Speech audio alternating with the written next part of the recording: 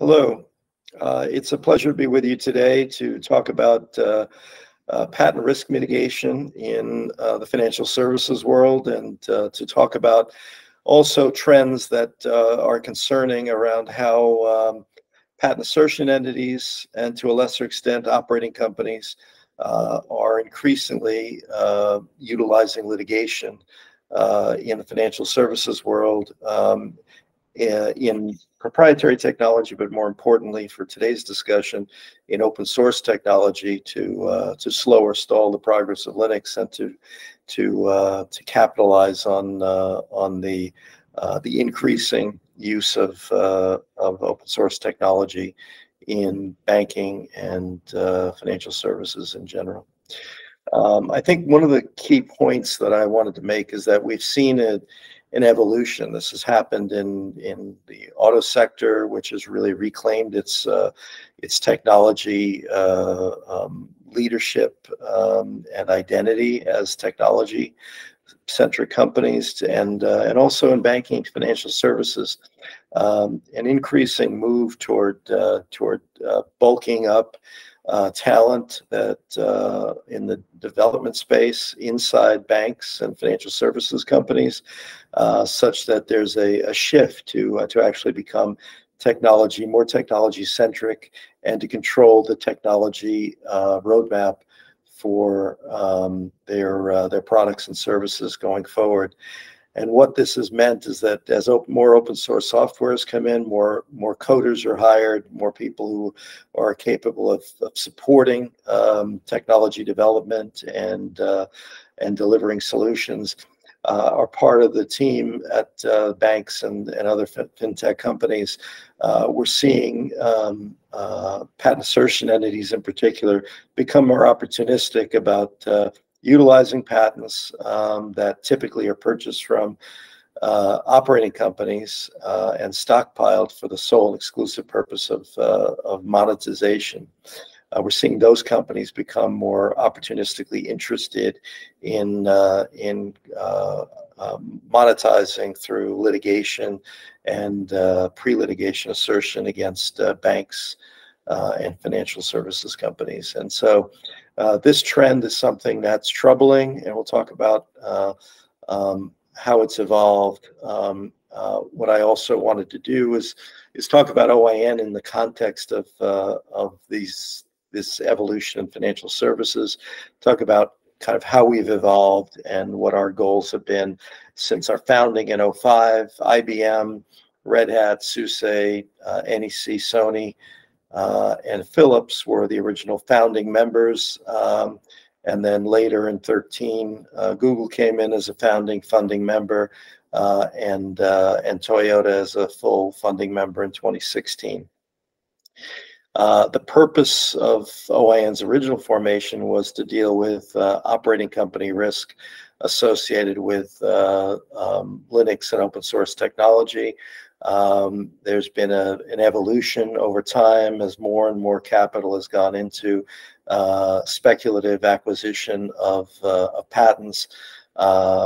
such that as more and more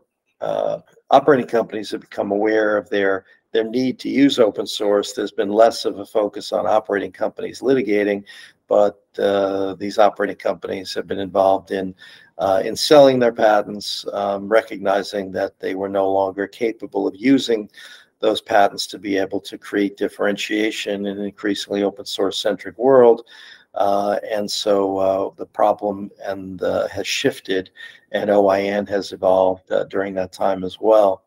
And as I said, OIN was formed to provide a free license to really encourage companies to adopt a basic notion that where we collaborate, where we need to build on each other's ideas in the core of open source, that we don't sue each other, and rather we engage in a cross license where any patents that are held by any operating company that corpus of patents is subject to cross license and the neutralization of potential risk associated with litigation. And as I said, those patents to some degree have that were or did read on open source functionality before becoming participants in the OAN community. Those patents were sold off, and they not only from big tech companies, but from all manner of entities that, whether it's universities or patent holding companies, patents are moving around and being increasingly used to be able to create disruption around fintech and the open source technologies that they've adopted to support their products and services. Nearly 100 banks and financial services have joined OIN to be able to support patent non-aggression and agree to this basic concept of cross-license to neutralize risk of core patents held that read on core open source technology. Barclays, Royal Bank of Canada, Sumitomo Mitsui, Tencent, Ant Financial, TD Bank, Bank of America, Wells, NatWest, Royal Bank of Scotland, UnionPay, Truist, and many other institutions are part of this group of financial services licensees that are now part of the OAN community, which is great and which is very important. And more companies all the time are participating, and we welcome basically having the full complement of companies that are present in Finos and its community, and more broadly in financial services, for those companies to all participate in this free license where they gain access to the cross license and the neutralization of risk from other operating companies. And we also, in addition to reducing risk there, we're also focused on non-practicing entities or patent assertion entities and how we can deal with risk associated with those entities. And Unified Patents has helped us over the last 4 years in dealing with that risk. We have our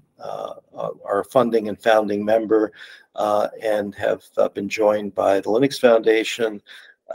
Meta, Microsoft, and IBM as early founders of the open source zone that's designed to deter non-practicing or patent assertion entities from monetizing poor quality patents that relate to open source technology. OIN works in a number of different ways to deal with operating company and non-practicing entity or patent assertion entity risk to financial services sector and beyond. We have been involved in doing this, as you saw, from 2015, and we've provided a very significant level of support in addition to the cross-license to entities. And it's, I think, also important to talk about the fact that entities like RPX, which is an anti-PAE organization that also is a data management, data collection organization, Lot Network, which is an anti-privateering entity which helps to reduce patent risk, and Allied Security Trust are all independently and in combination designed to reduce patent risk associated with patent assertion entities. And as I said, Unified Patents is an entity that does post-grant re-examinations of patents that should have never been granted, and has been very successful for many different sectors, in particular the open source sector, in reducing patent risk by having patents that should have never been granted be invalidated. This is a feature of the American Invents Act that allows for these kinds of post-grant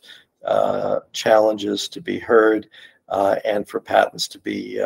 invalidated. And so they are working in support of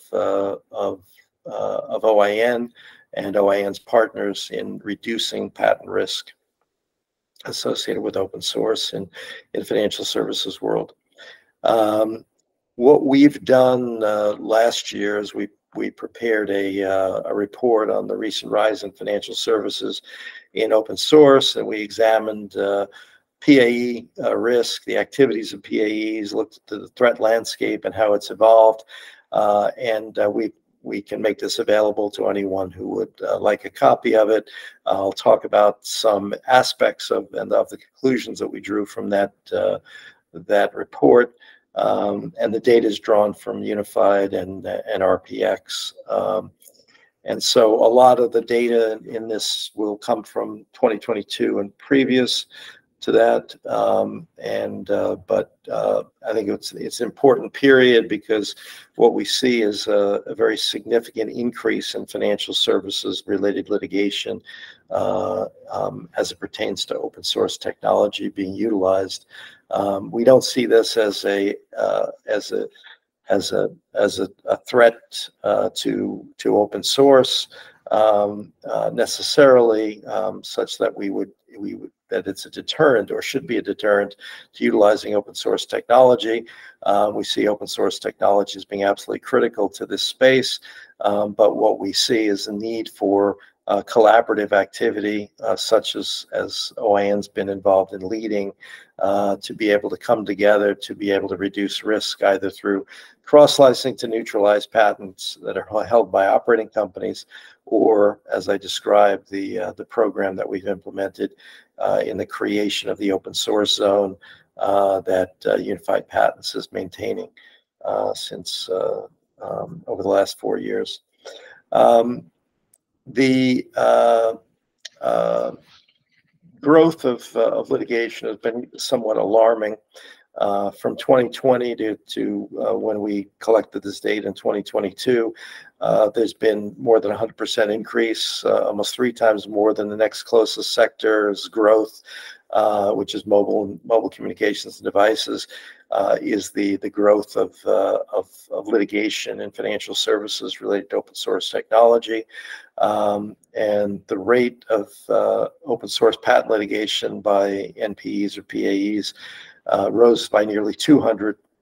in 2022 and is continuing to grow. And so this is a trend that we would like to be more active in debating. And again, this is an area that we know that the people at Unified Patents are very, very focused on in order to reduce patent risk for the financial services sector.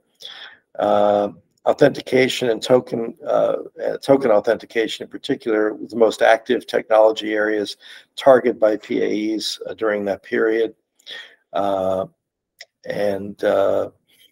Based on the select litigation that was identified, the top 5 areas were remote deposit capture, secure transactions, financial document access, storage and payment on cards and mobile transactions. Not all of these are purely open source related, but we want to provide insights into where the litigation has been occurring. Hadoop related technologies on the open source front have been among the more important targets of PAEs, and other technologies that are open source that are being points of focus for patent assertion entities include the kernel, OpenStack, OSFF, Docker, and Kafka. This just gives you a sense, point I made earlier, of how litigation is moving in terms of trends and where we see the most gross examples of significant threat, and financial services clearly is outpacing all other technology areas in terms of the level of litigation by patent assertion entities. Again, we see some areas even moving in a negative direction in terms of PAE activity, but clearly financial services is notable for its appeal to patent assertion entities in terms of litigation related to open source technology. When you look broadly, not just at financial services, but you look across the board, you see the numbers of PAE litigations over the last 5 or 6 years, and clearly there's significant growth among PAEs that are listed here, and others that file far fewer cases, but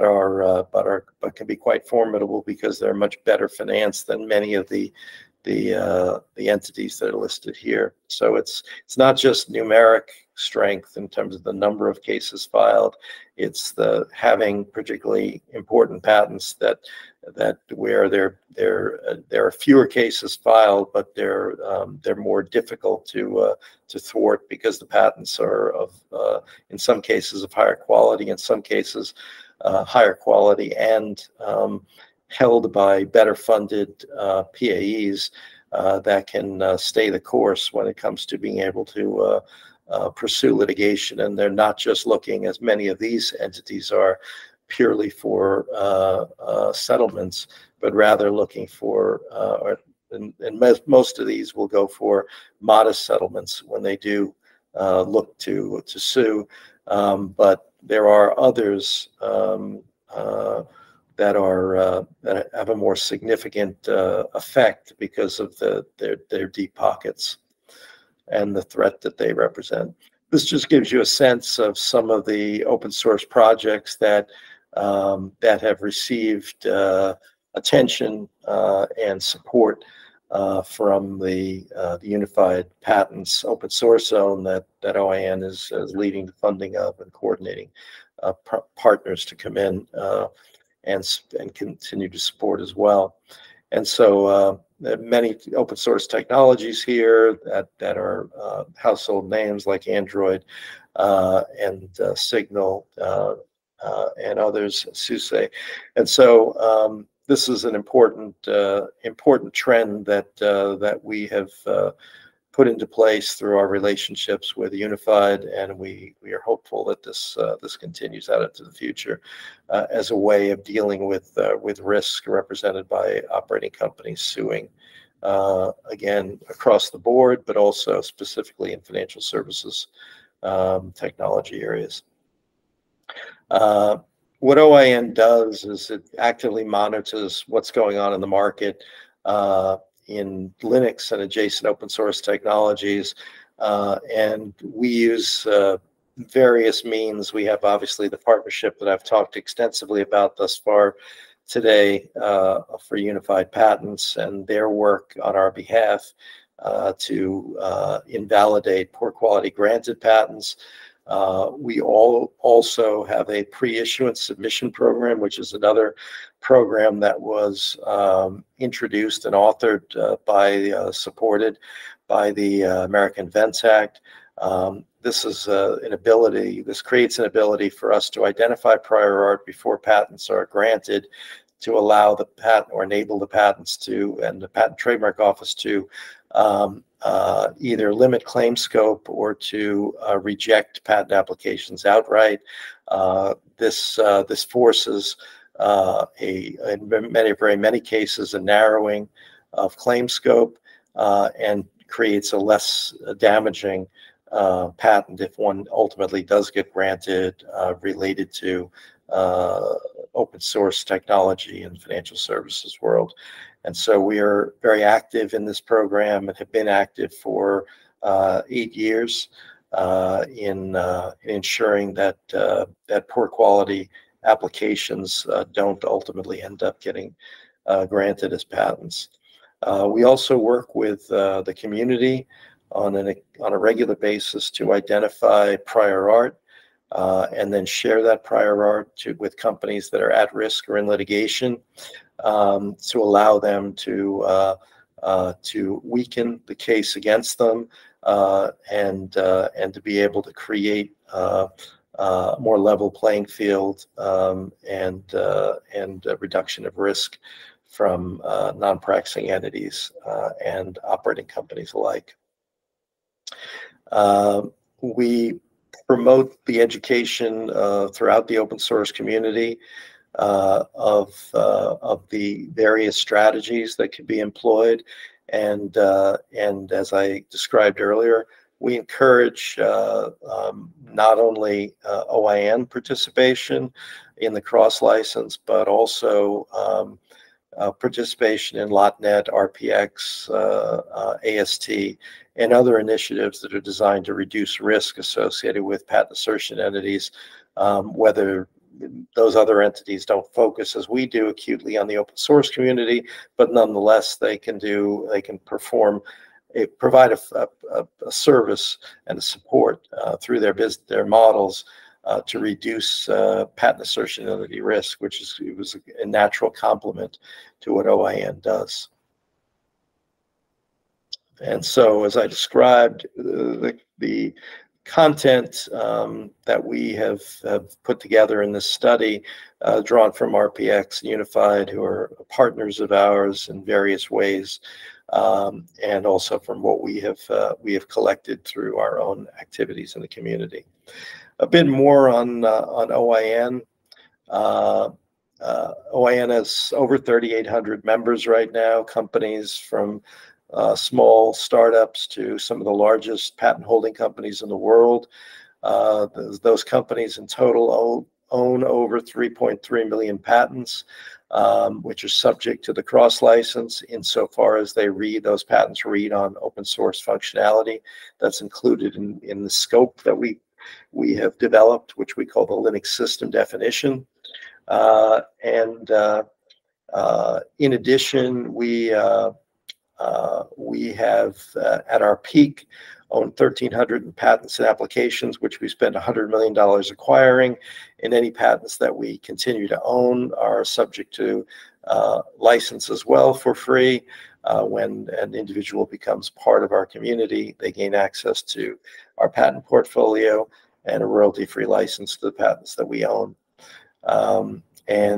We are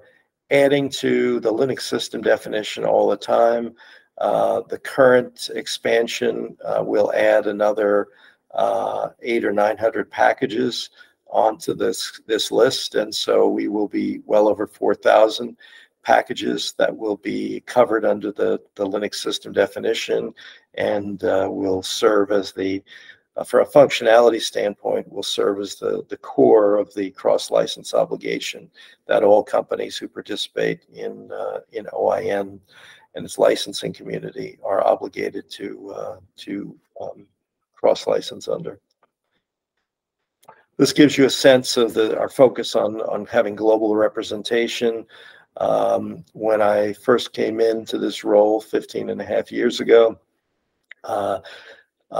North America and Europe represented the overwhelming majority of participation, but with the growth of Asia Pacific companies and their affinity for open source technology and their participation, we've been able to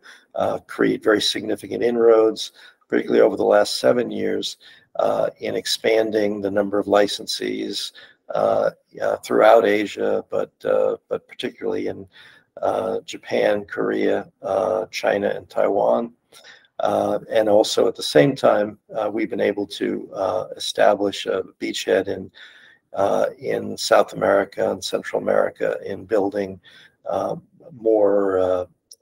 greater pool of companies from around the world to participate. And so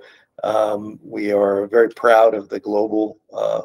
appeal of the OIN license and global participation, and have made significant efforts to ensure that this kind of radical representation is a hallmark of the OIN license and the community.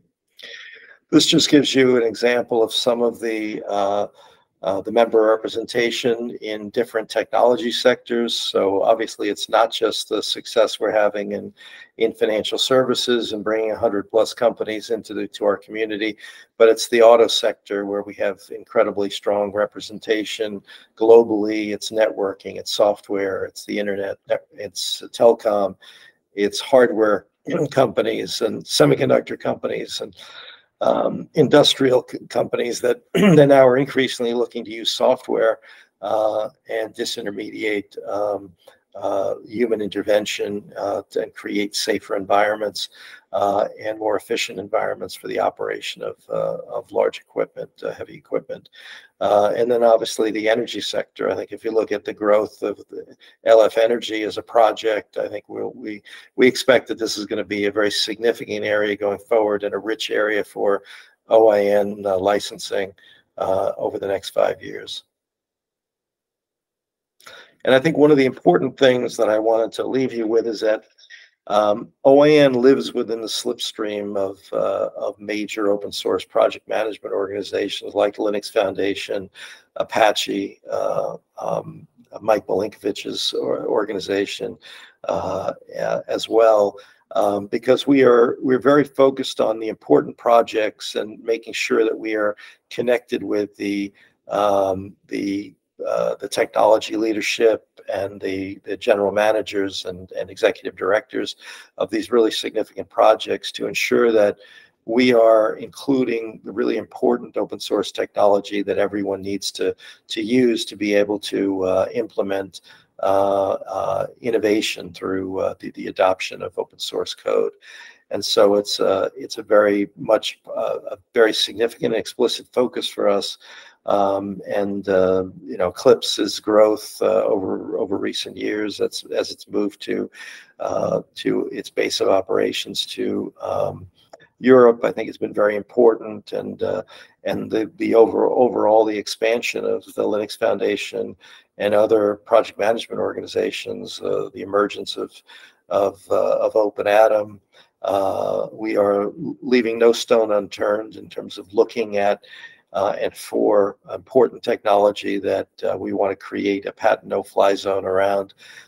by expanding the Linux system definition. And this is an important part of our strategy, and it will remain so going forward.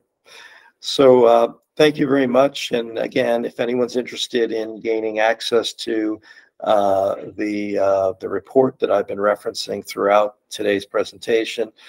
we welcome the opportunity to share that with you. And we look forward to welcoming